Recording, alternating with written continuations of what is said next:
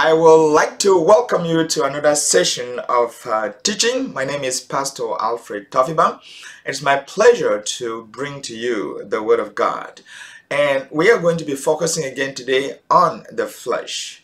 Now, the point I'm trying to get to you is this. Yes, you have three enemies that prevent you from living a holy life. And these three enemies are your flesh, the world, and Satan, or the devil. And I want you to understand that the greatest of these enemies is your flesh. The reality of what goes on in this world today is that we have the spiritual realm and the physical realm. And most people, they exist in the physical realm, that which this body desires, but not on the spiritual realm, where the spirit leads them to live the life that God wants them to live. People struggle. You may be struggling with this physical aspect, with this, or with this sin and with that sin.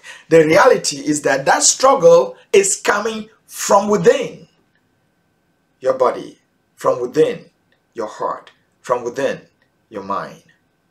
Just like Jesus said in Mark 7 verse 20 to 23, that which comes out of a man, out of a person, is what makes them defiled, sinful. And I make the argument that every action that you take is something that you have thought about. And we saw that in James 1, 13 to 16, that God tempts nobody. God doesn't pull you to sin. He doesn't lead you into sin. But that you are tempted when by your own sinful desires of this body, you are dragged away and enticed. And when you're enticed, you sin. And sin brings forth what? Death, separation from God. So the real fight is this flesh, this body, and what this body desires. You cannot be victorious in the Christian life until you bring this flesh under control. Now, some people may go to the convent or they may go to the monastery and things like that. But the reality is that if you cannot overcome the flesh by the Spirit, no matter where you are, you will still be dragged away by the desires of this world. We're going to be looking today from Ephesians chapter 4, verses 17 to 24, which gives us the characteristic of people who do not live for the kingdom of God, but who live for the kingdom of the flesh, who live for the desires of the flesh. What surprises me a lot too is that Jesus pointed out that by the time that he's going to be coming back to this world, many people are going to miss the kingdom of God because of the desires of the flesh. Yes. In Matthew chapter 24, verse 37 and 38, he says this: as it was in the days of Noah, so it will be at the coming of the Son of Man. Yes, the trumpet will sound and Jesus will be revealed, and many people will not be able to go with him into the kingdom of righteousness because they are dragged behind by the desires of this flesh. For in those days, before the flood, people were eating and drinking and marrying and giving in marriage up until the day that Noah entered the ark. Listen carefully. Shouldn't I eat? You may ask. Shouldn't I drink? You may ask. Shouldn't I marry? You may ask. Yes, you can do all those things. But if those things consume your life, if all you think is, what am I going to eat? What am I going to wear? What am I going to drink? Or who am I going to sleep with? Or who will I marry? Or who will I marry? And even when you're married, if these things absorb you, you are not fit the journey of the kingdom of God. This is Jesus speaking. Now let's turn to Matthew chapter 6, beginning from verse 25, which will link us to Matthew chapter to Ephesians 4:17, where we're going to read. Matthew chapter 6 verse 25, it says, therefore I tell you.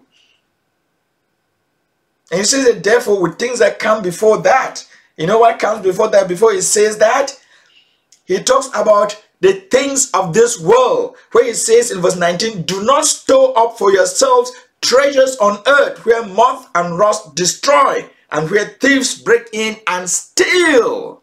Don't waste your life not investing spiritually, but investing only on things of this earth. That's where your mind will be. But you say, lay up for yourselves treasures in heaven, things that are spiritual. Invest yourself in spiritual things, not just physical things. What to eat, what to drink, who to marry, and what house to stay in, and how much money to have in your bank account. You're like, Pastor, that's a little harsh. Why? Yes, no. If you want heaven, if you want the kingdom of heaven, I have to bring this message to you as it is. He said, lay up for yourselves treasures in heaven, not on earth, because wherever your treasure is, there your heart will be. If you're invested in heaven, you will dream about heaven, you will think about heaven, you will work for heaven. But if you're investing in the things of this world, the things of the flesh, that's where your mind is going to be, and you will miss out the kingdom of God.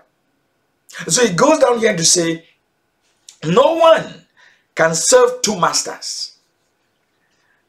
No one can serve two masters. Either he will hate the one and love the other, or he will be devoted to the one and despise the other. He says, no one, or you cannot serve God and money. You have to make a choice. You have to make a choice. You have to make a sacrifice. And then he goes in to say, therefore I tell you, do not worry about your life, what you will eat or drink, or about your body, what you will wear. Is not the life more important than food, and the body more important than clothes? Invest in heaven. Worry about heaven, not worry about the things of this earth. Until you reach the point like Job and say that I brought nothing into this world and I'm going to take nothing out of this world. Until you reach that point, you have not really made the sacrifice to live the holy life that God expects of you to live. Jesus is not saying that you have to go naked, or that you have to go hungry, or and so on. But the point that is made here is this: you must set your priorities straight. And spiritual priorities have to come first before any other thing that pertains to the flesh. He concludes here by saying, therefore, seek ye first the kingdom of God and its righteousness. This is the point I'm making. Seek ye first the kingdom of God and its righteousness. And then the other things will be yours. Food will be yours. Clothes will be yours. Woman will be, wife will be yours, husband will be yours, everything it will be yours. But you have to seek first the kingdom of God, because all these other things pertain to what? The flesh. So we're talking about this flesh that you have to overcome. Here in Matthew 6, he gives a warning here. He said, let me see where is the verse. For the Gentiles, okay, verse 32, Matthew 6, for the Gentiles run after these things, and your heavenly Father knows that you need them. Yes, God knows you need food. He knows everything that you need. And he said, I will provide your need according to his riches. Philippians 4 verse 19. He said, this is how the Gentiles live. This is life in the Western world. We who live in the Western world. The fight is even harder, because this pursuit of money is strong. And everybody who steps into this Western world, they want money. They want to accumulate wealth. And it becomes very difficult to actually live for Christ within this Western world. Yes, it's very difficult. Not impossible, but very, very difficult. And so that's why Paul is warning here. Ephesians 4 verses 17 to 24 here. He says, so I say this, and I affirm in the Lord, that you are no longer to walk just as the Gentiles walk. Don't walk like we do here in the West. You'll be gone. Pursuit of money everywhere. Remember, Jesus said there in Matthew 6, you cannot serve both God and money. People, we travel to the West to serve money, to worship money. And everybody else wants to travel to the West to worship, to have money and to worship money. That's why the book of Revelation says that the whole world has gone after the beast, the Babylonians' Western system. Because why? We want material possessions. We want money. That's it. You can't have both. Jesus said, what will it profit a man if he gains the whole world but forfeits his own soul? How will it profit you? You know, somebody sang in the past, I would rather have Jesus than silver or gold. I would rather have Jesus than silver or gold. Yeah. The decision, the choice is yours. Jesus said that a man's life does not consist in the abundance of his possessions. Don't worry so much about the state of your physical needs. Worry about the state of your spiritual needs. Yes, this flesh is our greatest enemy. It's not the devil out there. It's not the world out. It is this flesh. Which is why Paul says in 1 Corinthians 9 verse 27 that I fight so hard, not like somebody boxing in the air. I fight so hard to bring my body under control. I beat my body to be under control, so that the desires of the flesh will not take me over. When we look at Galatians 5,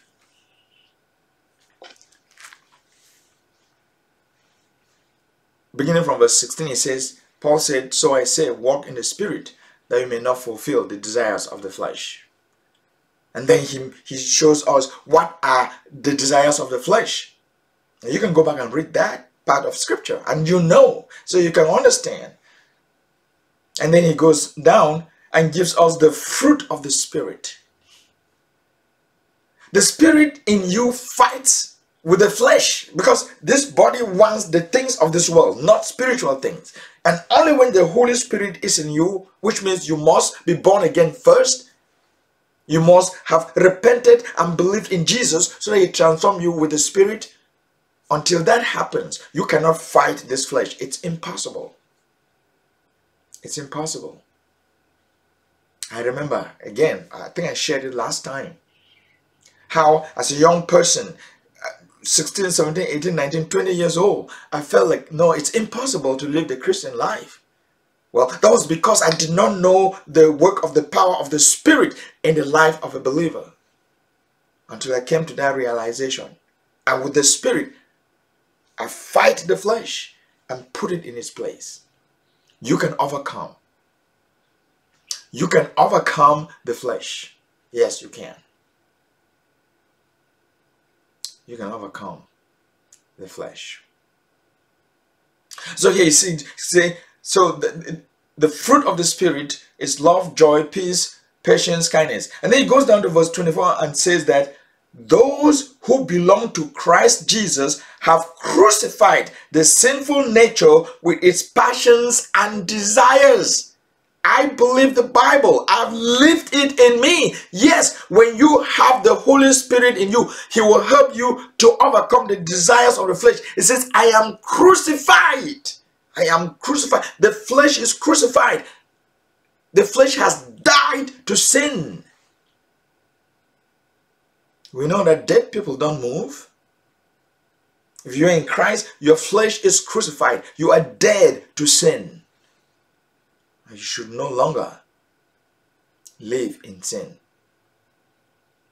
And so since you walk in the Spirit, it says, since we live by the Spirit, let us keep in step with the Spirit. So back to our passage and say, so I say this and affirm in the Lord that you are no longer to walk just as the Gentiles, the other Gentiles do, in the futility of their minds. That's the key thing there. People, you are what you think. As a man thinks in his heart, so is he. If you spend your time thinking about sin, you will continue to sin. If you spend your time thinking about the things of the flesh, you will always act towards the things of the flesh. But if you spend your time thinking about spiritual things, you will act spiritually. You will overcome the flesh. See, in the futility of their minds, being darkened in their understanding. You think useless, then you cannot understand. And then you are excluded from God, excluded from the life of God because of the ignorance that is in them, because of the hardness of their hearts.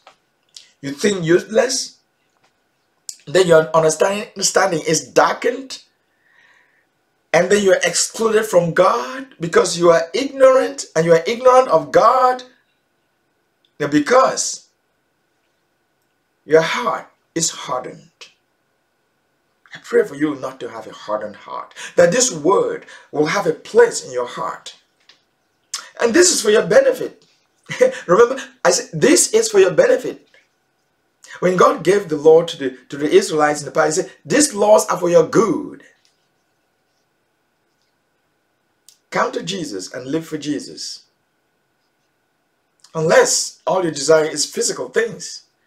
But He says that seek first the kingdom and its righteousness, and then those things will come. You are not being denied those things, but just say, seek first the kingdom of God.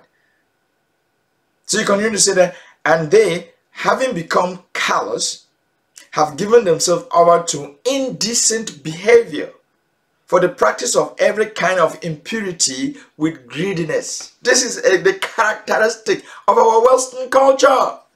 We have lost all sense of decency. We have lost all sense of purity. We are impure, we are indecent, and we are greedy. Greedy as the grave. And anywhere you are, you could be as greedy as well. It is whether or not you have set your priorities straight. And so He says here that, verse 20, but you did not learn Christ in this way, right?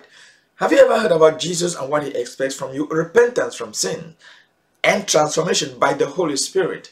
And then you begin to live the life of God, the holy life, where God says that without holiness, no one will see God. No, you cannot live in fornication and adultery, in stealing and lying, and think that you are going to enjoy life with God. No, you're going to go to hell.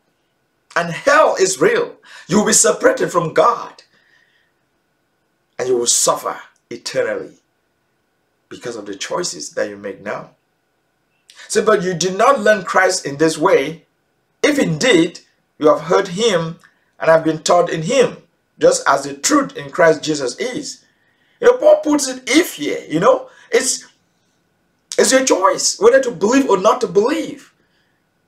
And sometimes you may actually even be in the church, but you have not given over and surrendered your flesh to Jesus so that He can take control. That's why Paul is saying that if you have learned about Christ, and what ought you to have learned about Christ Jesus? So that in reference to your former way of life, you are to rid yourselves of the old self, to rid yourself of all sinful ways and behaviors, all of that, when you know Jesus Christ. You cannot say, I'm a believer and you're still living in sin. You cannot say, I'm following Jesus and you're still actively living in sin. No, that's not how the truth in Jesus is. The truth in Jesus is that those who believe in Jesus have to put away the old self and all its sinfulness. And in its place, because that old self is being corrupted in accordance with the lust and deceit. This flesh, I'll remind you again, this flesh, your body, is your greatest enemy to live the life that God wants you to live. But you can overcome. You can overcome the flesh. Only one weapon, but there's two. The Word of God and the Spirit of God.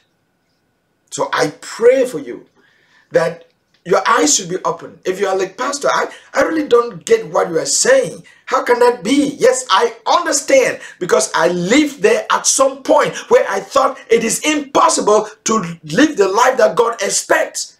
But why was I thinking that way? Because I was in the flesh. It is only when you surrender yourself, your mind, your body, and every part of your body. We're going to see that in the book of Romans. It is only when you surrender those things to God that you can see the difference that the Holy Spirit can make in your life.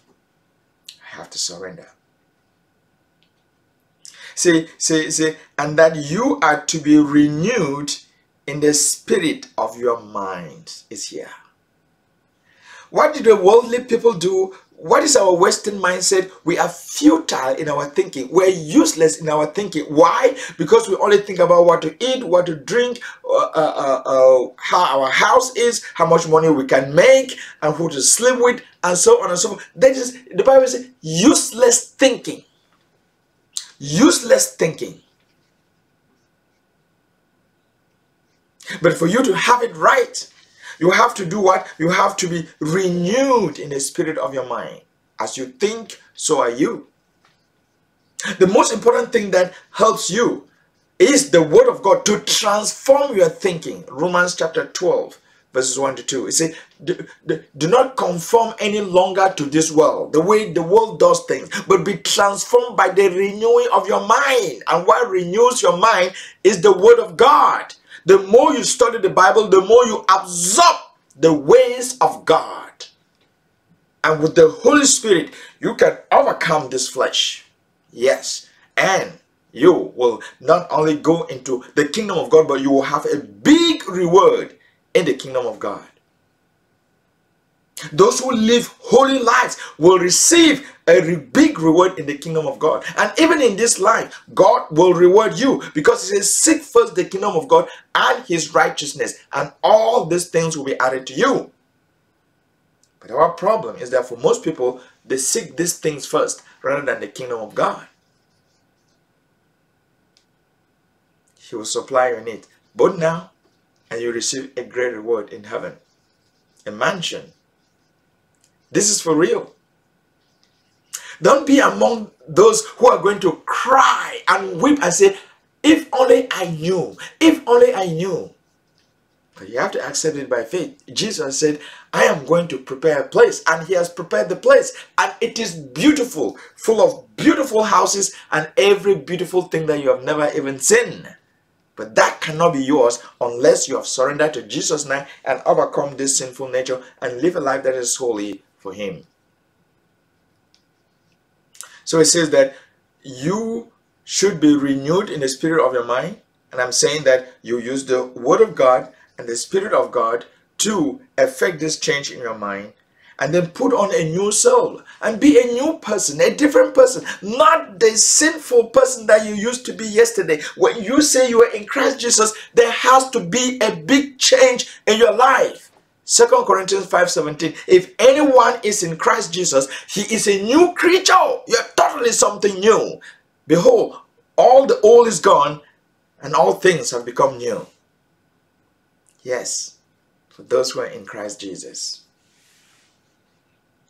He said, this new self, which is in the likeness of God, has been created in righteousness and holiness of the truth. So you are born again. You believe in Christ Jesus. You are transformed by the Holy Spirit. You use the Word of God to continue to transform you. You are now a new creature. You are a different person. You belong to the realm of God. And then it says you should put your mind on things above, on heavenly things, not on earthly things. Yes, yes, yes. You can overcome the flesh. The flesh is a formidable, strong enemy, but you can overcome with the power of the Word of God and the power of the Spirit. But it starts with surrendering your life to Jesus. He said, with surrendering your life to Jesus, by believing in Him as your Savior, as the one who will transform you. And yes, He will transform you, as I've said, both by the Word of God and by the Spirit of God. The flesh is a formidable enemy, but you can overcome. I pray that you totally surrender to Jesus, that His Spirit will transform you and prepare you for a holy life and for your great reward in the kingdom of God. Thank you for listening, and goodbye.